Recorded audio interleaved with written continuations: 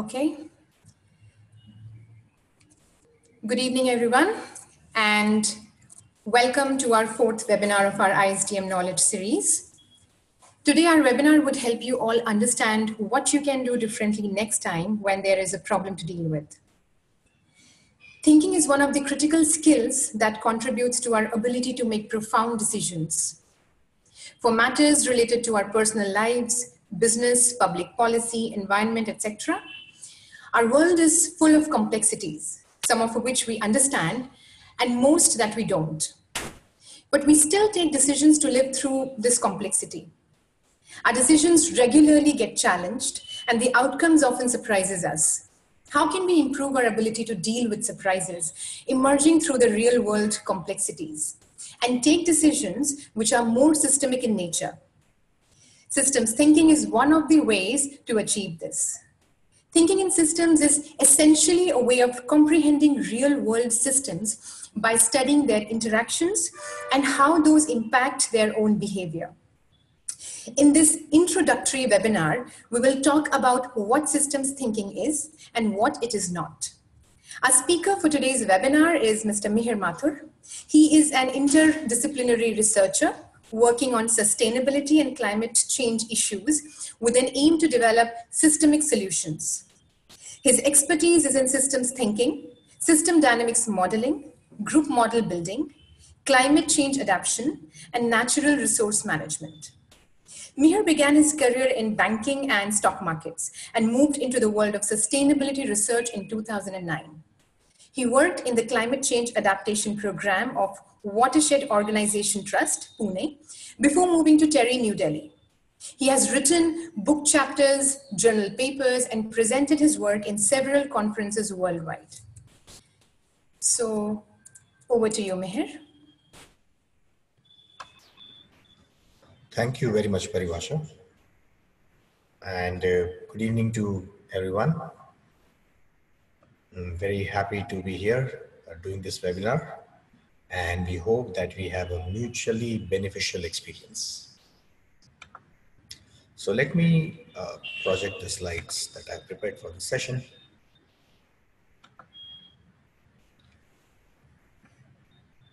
So the topic today is systems thinking, what it is and what it isn't. Let me get the system to function properly.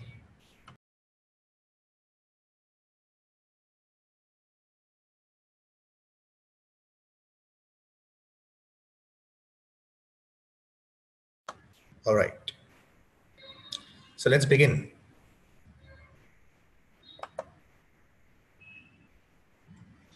So the structure of the webinar is we will touch upon what systems thinking, introduction to systems thinking.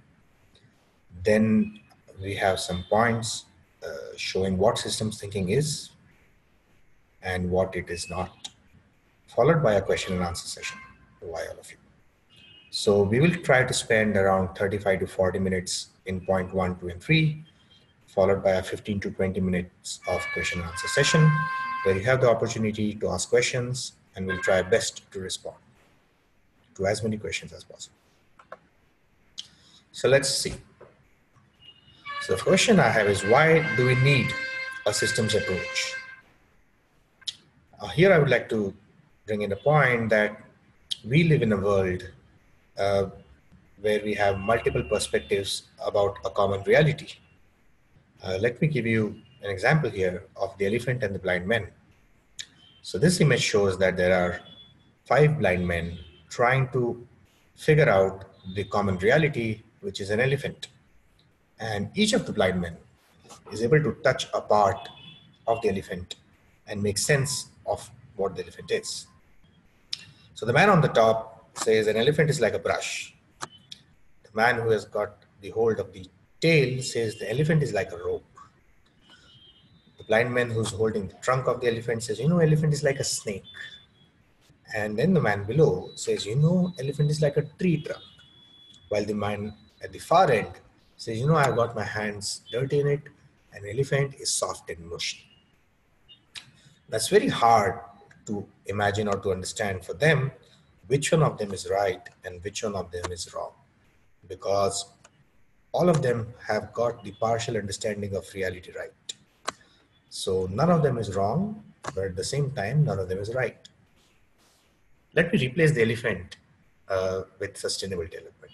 Let's say the reality we all of us are trying to figure out is sustainable development. So one of us says, sustainable development is an educational problem. We need to work on education. The other person says, no, it's a political problem. We need to have political will. Third person says, no, it's a natural resource problem. The resource depletion is really, really causing unsustainability. And then the fourth person says, it's a social systems problem. We need to solve it using a social sciences view. And then we say, no, it is an economic problem. We need to have economic solutions to it. Again, all of us have got the reality partially correct, but none of us individually have really sensed what this big elephant is. So our approach to solving the problem is pretty much in silos. Somebody's working on education problem to figure out sustainable development. Somebody's working on economic problem. So what is the issue here? The issue is that we have one big reality and we have simple assumptions about reality. And these simple assumptions about reality are often proving to be incomplete and ineffective. We have penalties and subsidies, which does not really help us improve people's behavior. Simple solutions make the big reality look simpler than it is. You just mitigate emissions to control climate change. But for all we know, Earth's climate has its own regulatory system, which cannot be controlled.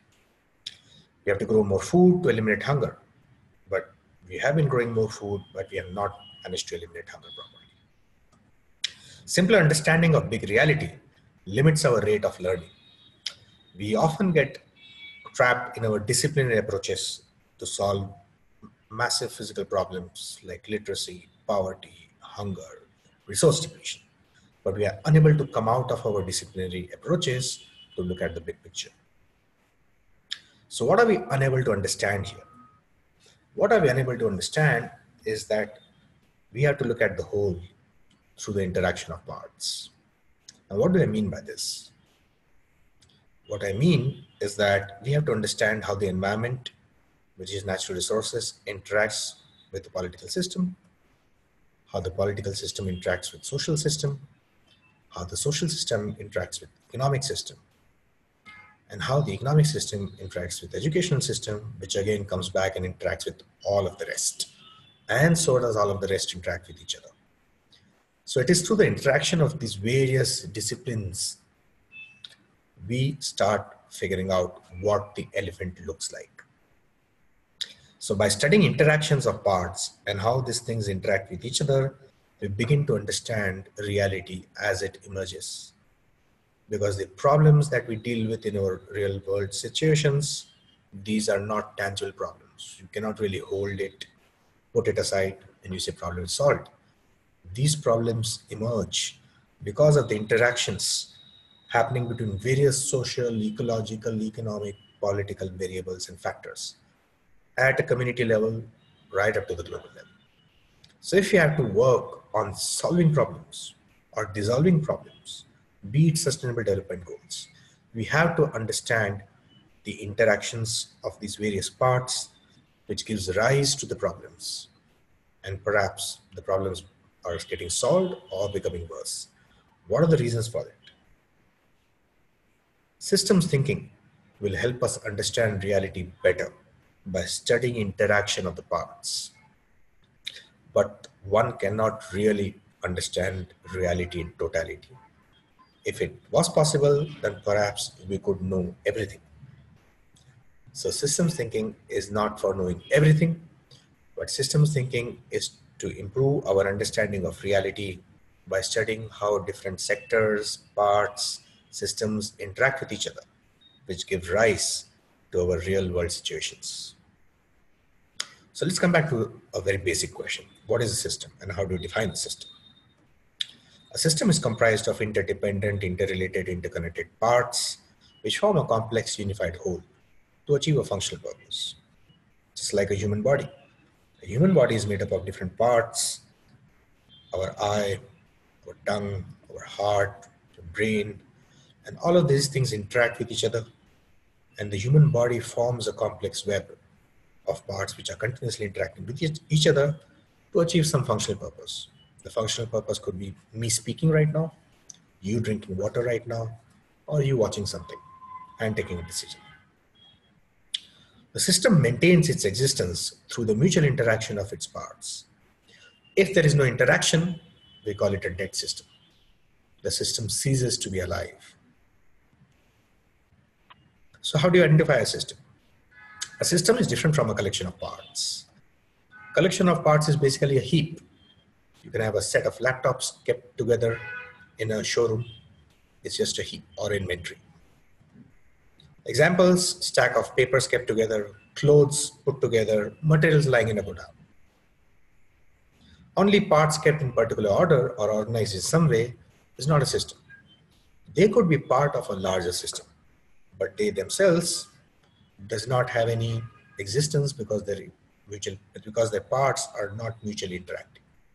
But the moment I open the laptop, plug it in, start the system comes into existence. So does the human body, and so does our social system.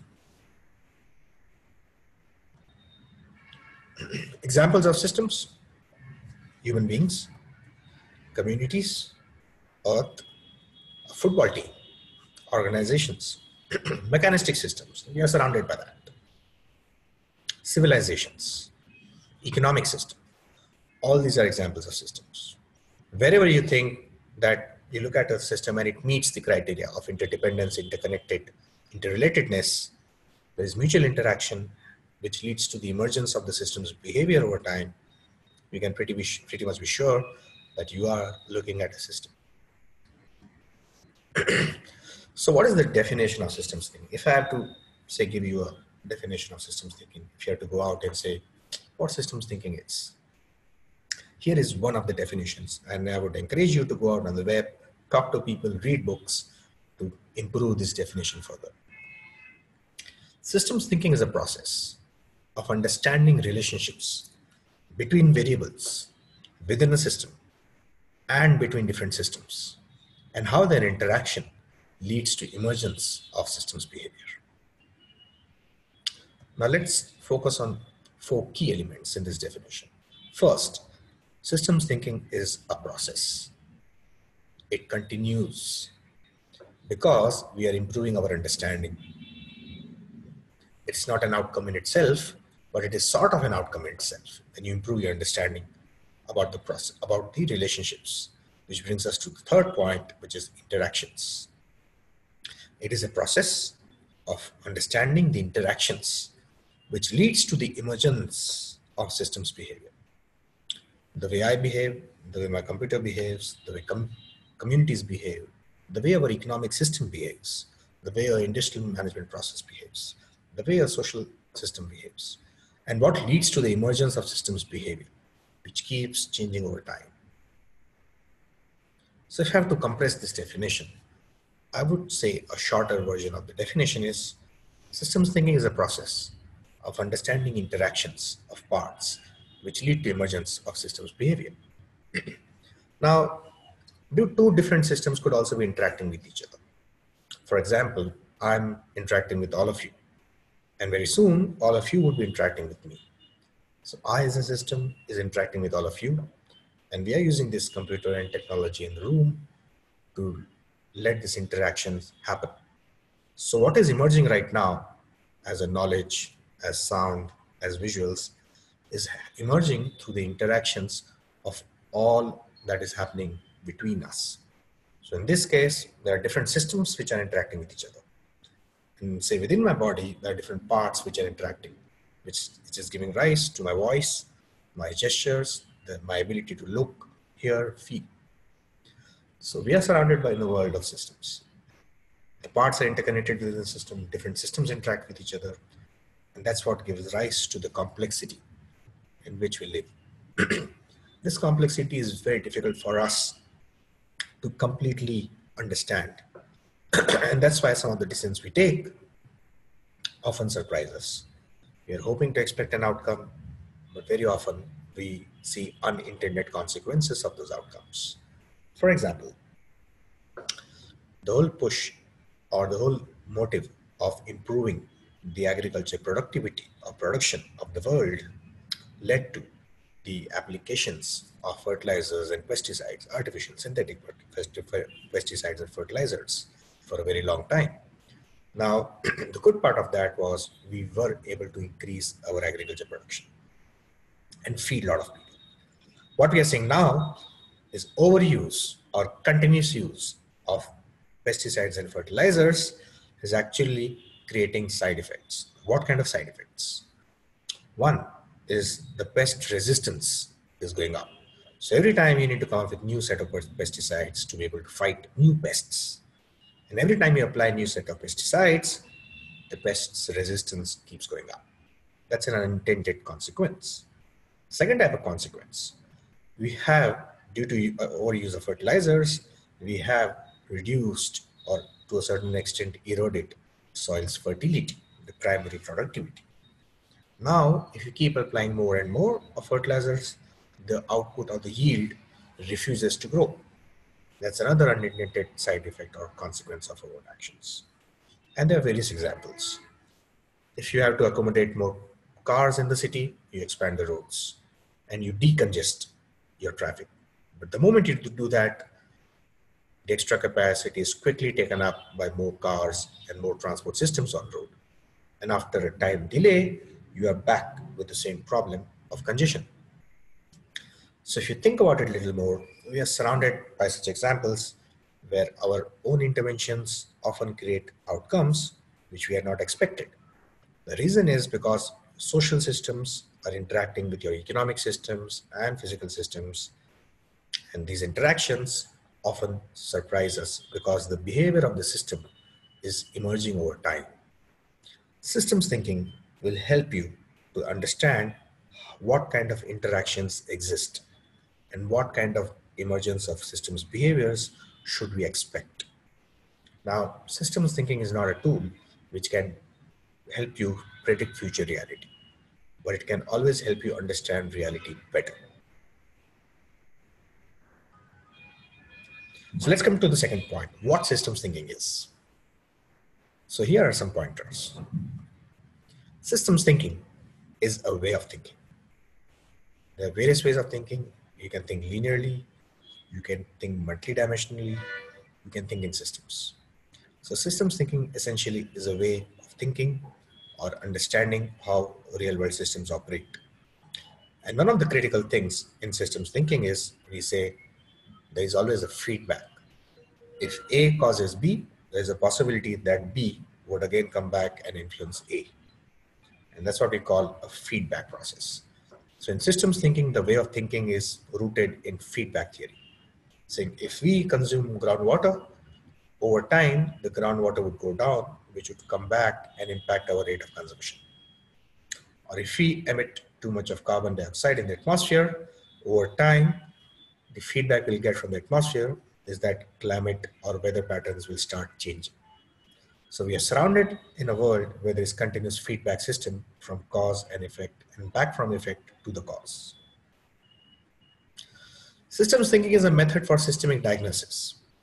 Now, there are various tools in systems thinking which you can use to perform diagnosis of a system. What are the interconnections? What are the parts? How are those parts related? How are they interacting? Where is the dominance in the system? Where is the leverage? Where is the redundancy? And using these things, you can start performing a systemic diagnosis of any situation that you're dealing with, which then also brings us to the point of doing analysis of complicated or complex systems. It's also a method for building consensus. Now, why do I say that? I say this because most of us have our own imaginations and perceptions about reality, just like the elephant and the blind man. How do you help people to see each other's mental models or perceptions about reality? Systems thinking could help you do that. If you can get all of them, help see that they don't really have a full picture of reality and the reality is much more bigger than what they can see, you can help them improve collaborative conversations between each other. And through that process, you can help them show what they don't know, what they could possibly know, and appreciate that each one of them has understood a part of reality which is very beneficial to each one of them. So we learn from each other. And that's how, through a systems thinking process and using various tools, you can help build a method for consensus building. Systems thinking is also useful for identifying impact pathways. Just like I gave you some examples. If you did a particular intervention, what kind of impact it could potentially generate?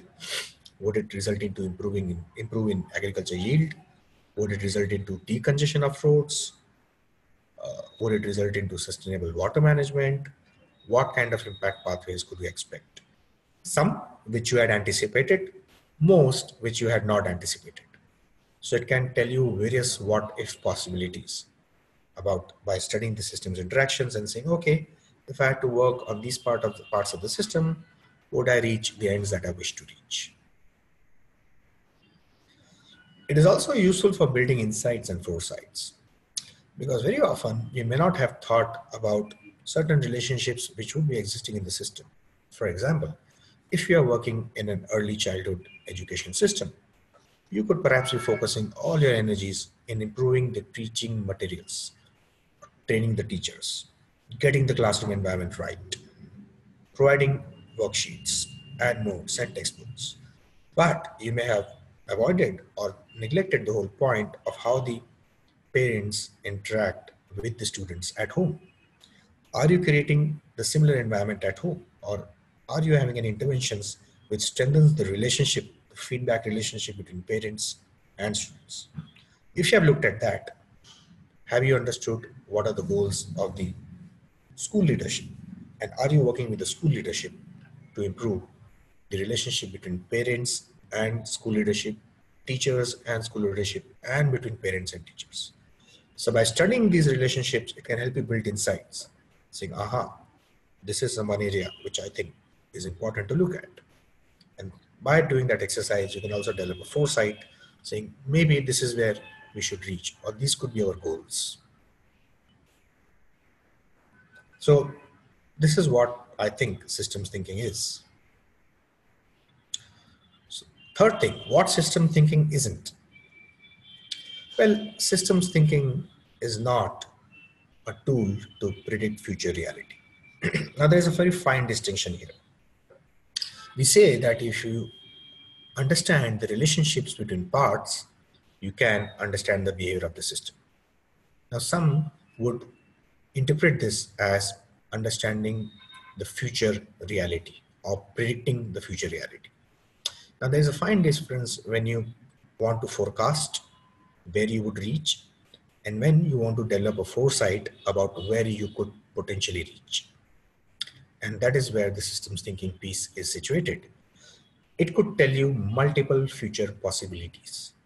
Which possibility is a certainty is not what systems thinking can tell you, because complex systems has multiple feedback relationships, some which we understand, most that we may still not be able to understand. Hence, to say with certainty and point precision is that this is where the future is going to be, that's not what systems thinking is for. Systems thinking is for you to understand under what conditions, what kind of future possibilities exist. There could be 2, there could be 5, there could be 20 possibilities. And we don't really know what possibilities would become reality.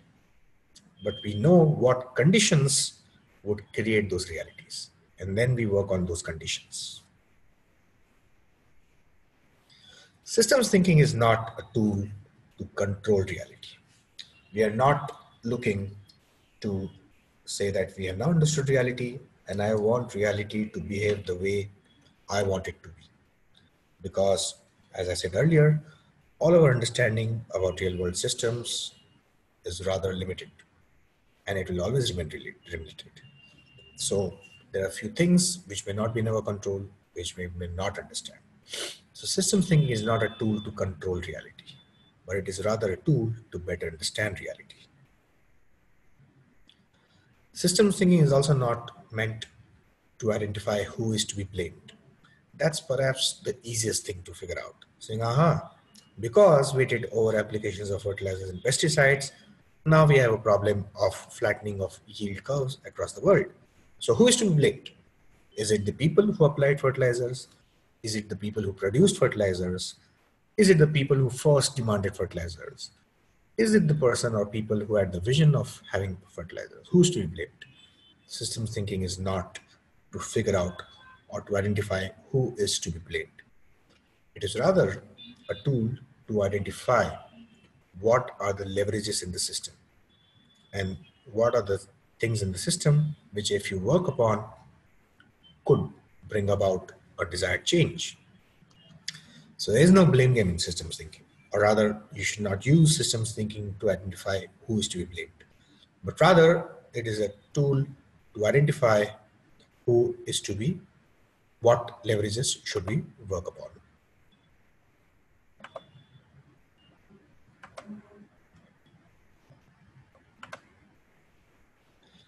Systems thinking is also not to win arguments for the sake of winning arguments. We don't want to think in systems or understand relationships so that we just win arguments for the sake of winning. Systems thinking is basically to understand how things are interconnected in order to build collaborative action. It is not meant to build more polarization. It is not meant to separate the systems thinkers from non-systems thinkers, because that in itself is a non-systems approach. So systems thinking is meant to build robust communications. It is not meant to win arguments. It is meant to help people understand each other's mental models better, understand their stories and their narratives a little better. If you use systems thinking for the sake of winning arguments, then basically nobody's benefiting from the whole learning of systems thinking. Rather, over time, people may start talking to you. Systems thinking is also not a magic wand. It cannot solve all problems at once. What I'm saying, it will look like systems thinking is the piece which will help us understand everything on earth. Well, it will help you understand more than what you know now, but it will not help you to solve all problems at once. Remember, Einstein said this, and I'm quoting, today's problems comes from yesterday's solutions, and today's solutions will create tomorrow's problems. But I think systems thinking is useful to reduce the severity and repeatability of problems that we are dealing with today. I repeat, systems thinking is useful to reduce the severity and repeatability of the problems that we are trying to deal with. This means is that if you're dealing with a wicked problem, then which has been persistent, it has been coming back to you time and over again. Every time you think you have solved it, after some time it comes back to haunt you. It's time to use systems thinking, because systems thinking will help you to reduce the repeatability and severity of the problem on hand. Why do I say this? Again, I'll quote somebody who said that, and it's Einstein, who said that you cannot solve the problem using the same thinking that created the problem. And thus, systems thinking is a powerful tool to do that. But it's not a tool which will help you solve all problems at once. It is not a magic wand.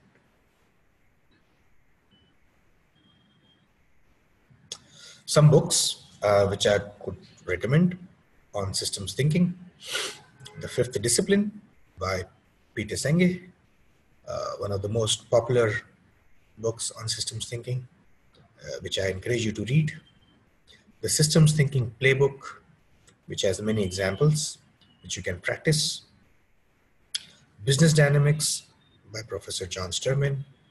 It talks about computer modeling, but it also has enough chapters dedicated to soft systems, which is basically systems thinking. Third book I recommend is Systems Thinking for Social Change by David Peter Straub. It has examples on how he has used systems thinking to work on complex social problems. like crime, homelessness, etc. The fourth book I have put here is Thinking in Systems by Donella Meadows. This book blends the modeling part of systems thinking and the stories of systems thinking and the good practice of systems thinking very well. So if you're interested to read on systems thinking, these are some of the books that I would recommend that you begin with. Some online websites that you can go to, systemsthinker.com. It has multiple articles by various systems thinkers and authors, all clubbed and put at one common place on various disciplines: business, management, climate change, the method of systems thinking, public policy, and on and on. donelameadows.org. This website has all the material that Donella Meadows had worked on and some of the articles that she wrote as a weekly column. And I would encourage you to read this. It has very rich history, right from 1970s till now. Systemdynamics.org. This is the website of the Global Society on Systems Thinking and System Dynamics, which you can go to, and you will get a lot of conference papers and proceedings, which you can refer to. You can download the bibliography, search for the kind of themes that you work on, and download papers. Then we have Creative Learning Exchange, which has a lot of models, examples, freely available books, which you can pick up, read. It has examples, and I encourage you to do that. icsystemsexchange.com. This is a website where people have uploaded their models online for others to see, play with those models, generate their own scenarios, test their own understanding, and comment about it. There's a whole host of models which have been uploaded on various themes. And I encourage you to go there, test the models, go over the policy testing piece, and it's good fun to do that. icsystems.com.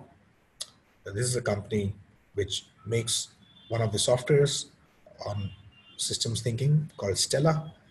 And if you go out to their website, they do regular webinars, they have training material, articles, and books, which you would be greatly benefited to read by. They also have a newsletter which talks on systems practice around the world.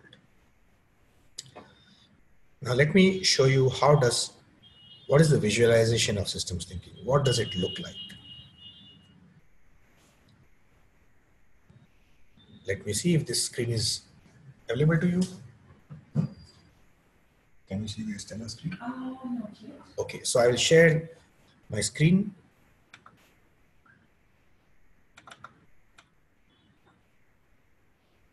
Thank you. So if you see this is a sample causal loop diagram of a project that we had done. And this is a part of a paper which was recently published in a journal, which talks about livestock interacting with invasive species, Prosopis juliflora, in a grassland ecosystem, which impacts the fodder availability and thereby impacts the profitability of livestock, which again comes back and impacts livestock itself. Now this is what we call a feedback system. Again, as livestock goes up, the total income of that local region goes up, the profitability of livestock goes up, which helps people to stock up more livestock. And that's one of the reasons why livestock populations in some of the local spaces has gone up. But if there is invasive species in your area, then it takes out the grassland area, which reduces fodder availability. And that's why people have to buy fodder from outside, which reduces the profitability of livestock. And thus, it does not allow the livestock population to keep going up forever. Similarly, if there is too much of livestock, ultimately the amount of fodder you need will grow more than the amount of fodder which you have. And thereby, it will again come back and impact the livestock profitability. And that's why your livestock population cannot grow forever. And what if you have a policy of removing the invasive species?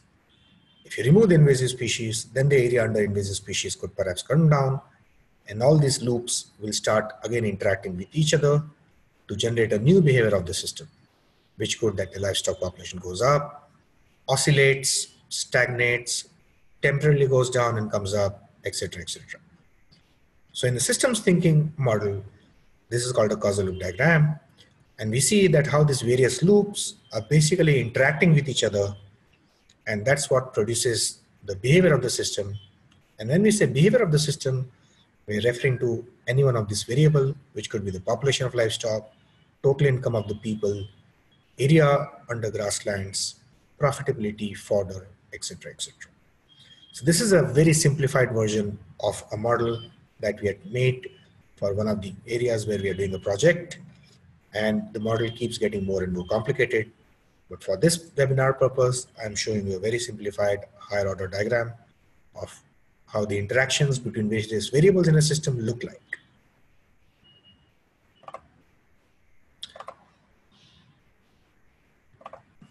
Right. So that's all from my side, and I would be very happy to take your questions now, or you can write to me at the given email address, and we would be very happy to keep interacting with all of you. Thank you.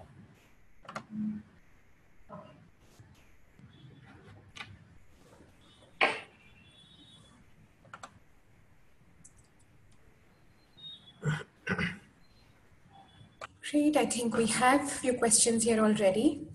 And there's a comment. There's a wonderful presentation, so thank you. I think it's very useful for people, for our participants.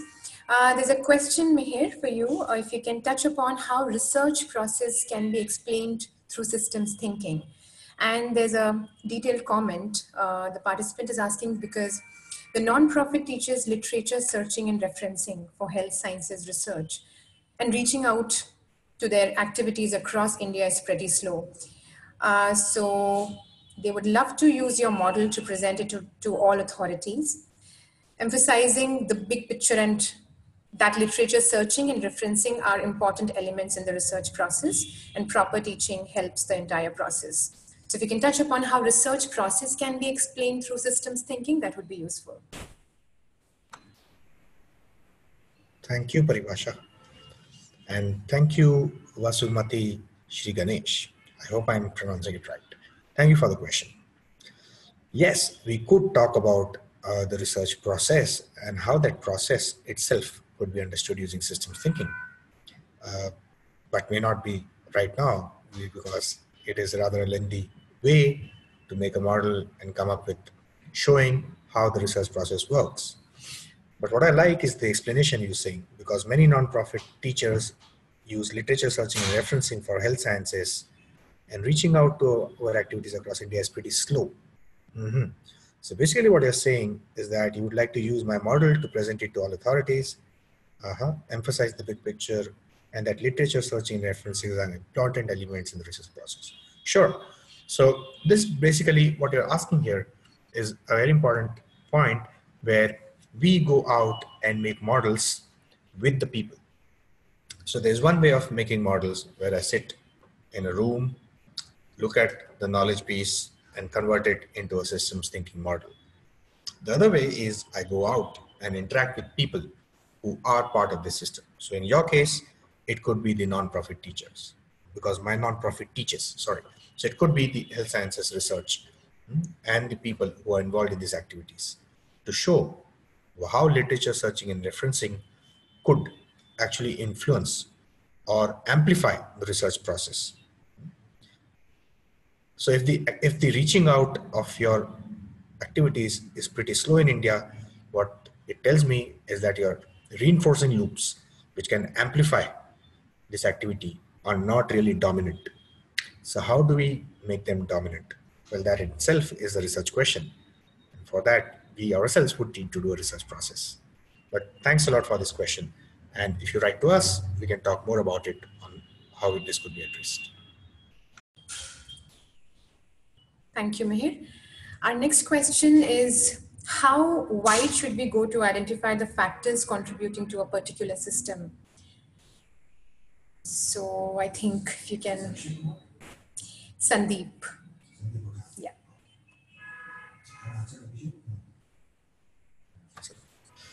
Okay, thank you, Sandeep. how wide should we go to identify the factors contributing to a particular system? Excellent question. This is where I think the importance of boundary or boundary objects in systems thinking comes in. Let me give you an example. I, when I was working at Terry earlier, we had done a project on urban carrying capacity, saying what is the amount of human activities that a city could sustainably address or manage. Now, in this case, city as a system is an open system.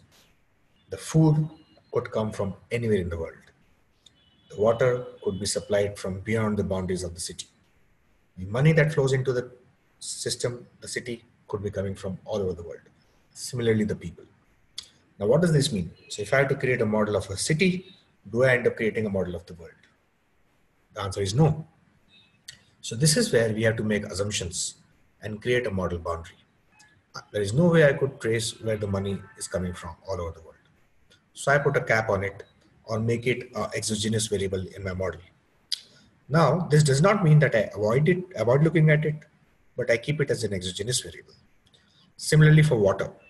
Now, the cities also have a policy of drawing water from river. And then the question comes of interlinking of rivers. So how wide can you go to make the model? Well, you keep water flow coming from rivers as an exogenous variable, and you develop scenarios or test sensitivity by saying, okay, what if the water coming through pipelines from very far places reduced in supply? How would your endogenous system respond to it? How would the city respond to it? So we have something called as per capita liters a day. What if that amount dropped? How it would impact the quality of life of people?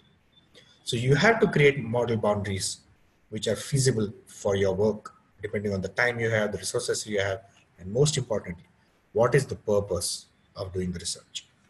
Once you have drawn the boundary, all the exogenous variables can be moved to see how it impacts your system, but you don't model those exogenous factors.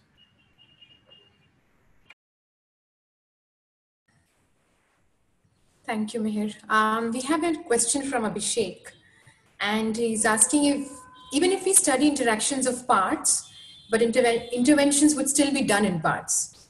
So how can we create interventions which are a good marriage of all the parts and solves issues in totality? Is that even possible, is the question. And there is a second part of the question as well. And he's asking if you can clarify if systems thinking can be used for identifying root cause of an issue. Is that possible? Thank you, Abhishek. Thanks a lot for asking this question. Both the questions are very interesting. I'll start with the second one because it is easier to reply. Can you clarify systems thinking can be used for identifying root causes of an issue? Yes, you can. But when you say root causes, there are basically relationships in the system which are causing an issue to persist. For example, we say the mosquitoes in the city go up at a certain time in the year, right? In a certain season. And humans face the brunt of it. So you have too many mosquitoes in the room or in the city outside, and how do you deal with it? So what is the root cause here? The root cause is just not mosquitoes. The root cause is the relationships that exist in the system which leads to the breeding grounds of mosquitoes and the growth of mosquitoes in the city which perpetuate the breeding grounds. So there are relationships that exist in the system which are root causes and not just a variable in the system which could be a root cause. We can't say it is just wastewater which is causing mosquitoes. We can't say it is just mosquitoes. It is the relationship between the two and the breeding grounds which cause it. So when we say root causes, these are relationships and loops which cause it. Coming to your first point, even if you study interactions of parts, but interventions would still be done in parts. That is true, 100% true. How can we create interventions which are a good marriage of all the parts and solves issues in totality, are robust? Is that even possible? Partially yes, partially no. We'll never be reaching a situation where we have solved all the problems and we'll have no problems in the future. That's never going to happen because we'll keep facing different challenges. We are living in a world which is evolving, right? The ecological systems are evolving, human systems are evolving, technological systems are evolving. So the interactions between these parts will keep evolving also. We cannot even imagine those connections, how it would evolve in future. But we would continue to intervene in parts. So somebody would come up with a technological fix, somebody would come up with a social fix. What we have to be careful, and when we say we are saying when we use systems thinking, we have to be careful is that we have to understand how the technological parts are interacting with social parts, and the social parts are again creating a feedback on technological parts. If you understand the relationship between interventions, then our solutions could be very robust. I'll give an example on this. If we want to fix a problem, say we have become very efficient in our lightings. The energy efficiency of lightings has gone up, but the rebound effect of that is humans or people's behavior has also adapted accordingly. So we may be remaining our lights on more frequent for a little longer time. We may be using lights more often. Now this neutralizes the gains which we are hoping to get from energy efficiency of lighting. Now, this is a classical interaction of technology and the social system or human system, which creates a rebound effect and does not really allow us to reach the goals that we had hoped to reach by improving our energy efficiencies. Thank you. Thank you, Mihir. We have next question. I think we have too many questions here, but we'll choose and we'll just try to answer as many questions as possible. The next question is from Yasin, and she's interested in knowing how system thinking is different from just interdisciplinary approach of solving a problem or understanding a case or a problem. Yes, Yasin. I find systems thinking obvious. So do I. And let me tell you, many people do find it obvious. And I've interacted with students, people running organizations, working on social issues, even family members, parents. We all think that we have to look at problems or systems holistically. And we all say this. Any conference I go, I hear this. People say that, we have to look at systems and how they are connected. So intuitively, all of us understand the value of looking at systems holistically and interdisciplinarily. But the thing is, we lack training or capacities or tools which can enable unlocking of our own capacities to be able to use systems thinking in practice as a life skill. Interdisciplinary approach basically could take you as far as integrated solutions. So if you're working at a problem, you can solve it using 10 disciplines. So let's do all of them and integrate it all. But that's not necessarily systems thinking. Because systems thinking is saying all those 10 solutions, how do they interact with each other? And potentially some of your solutions could be competing with each other. Okay. So Parijat is asking, and it's a clarifying question. System thinking, is it a way of understanding the problem or is it a way of finding the solution or both? And what's the process that he can follow to make a model of a system? Okay, so there is a process, and maybe we'll do one more webinar where we talk about the systems thinking process, and we could take a case. But just to give you pointers in a systems thinking process, how do you make a model? First is you have to familiarize yourself with the problem at hand or the system at hand. How do you do that? One is you understand historic trends. Say if you're working on water management, what is the trend in the groundwater? Has it been going down? Has it been going up? Is it stagnating? Is it oscillating? Does it go down exponentially? What is happening there? You make those trends. Then you go down in the next step and identify the causes which are responsible for those trends. So you can come up with 20 factors, say borewell, free electricity, increasing income, family size, on and on and on. You come up with all those causes. In the third step, you start identifying relationships between those causes. And that is the process of connecting causes with each other. And that's what starts making the model, a causal model, where all the causes that you've listed down as a laundry list actually have a causality with each other. The fourth step, you set up the model. You go back to your stakeholder. You validate your model with their understanding. Maybe in step 3, you make the model with them. And in the step 5, once you have developed enough confidence in your model, you say, okay, now I'm going to look at all the causal chains and start identifying impact pathways. Saying, what if I intervened in the system? Will it give me the desired results?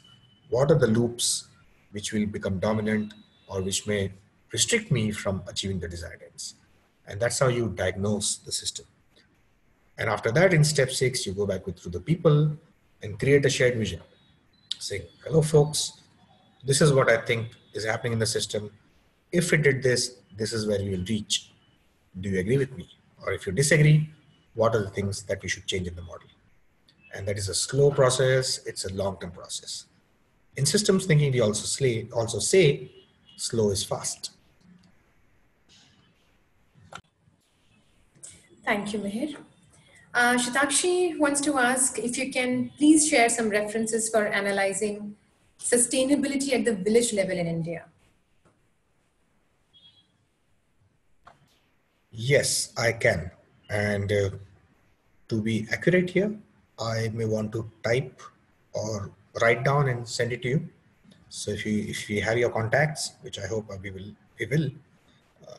write to you with all the references. And I'll be very happy to share this, some of my own work that we have been doing and the work that I know of others. Great, thanks. So we'll get back to you, Shatakshi. There's a two-part to one question, and it's from Tom. Thanking for your presentation. So first part of the question says purpose, unified whole to achieve purpose. Do systems have a non-human purpose? And when a human-centered or human purpose intersects with a non-human service, can there be happiness or just unhappiness? Okay. The second part says, while systems theory doesn't provide answers, what about weighing probabilities and related studying behaviors to better grasp human actions?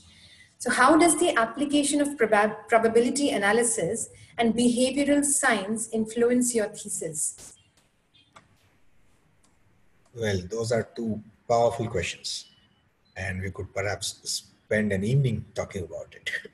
But we don't have an evening, so I'll respond to you rather quickly. 7 minutes. Okay, so I'll respond quickly. First, purpose, unified whole to achieve purpose. Do systems have a non-human purpose? Of course they do. The forests were there before humans came. And before forests, there was something else. So, of course, they do have a purpose. Some which we know, most which we can't know. But that doesn't mean that they don't have a purpose. The second part, and when a human-centered or human purpose intersects with a non-human service, can there be happiness or just unhappiness? Now, what this question means is that, have you understood the relationship that humans share with nature, or non-humans when we call it? Do we understand that we live in a web of life? And that web of life has causalities.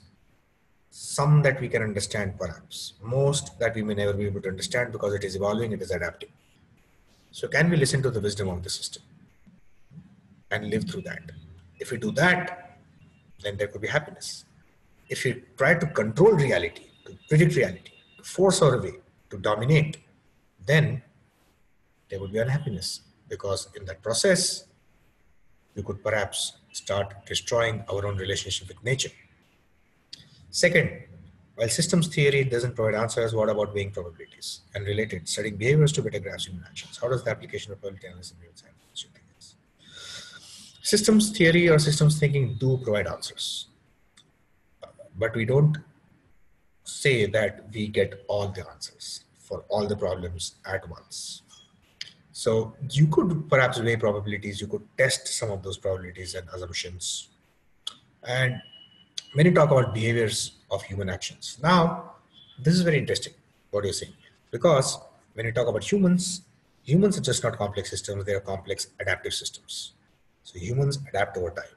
So I may create a model of myself, but tomorrow when I get up, I may have adapted my logics, and that's why I may decide something tomorrow very differently than what I'm deciding today.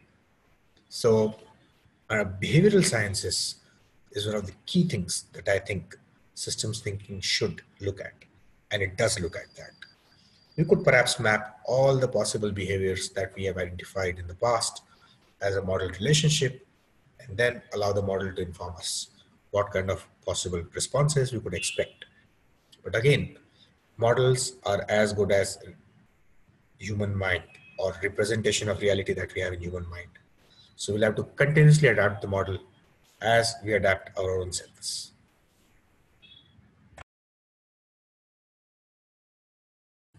Okay. So we just have a few more minutes, I think last 4 minutes. And there is a question, it can be answered over the email in a detailed manner, but if you want to answer me here for a couple of minutes.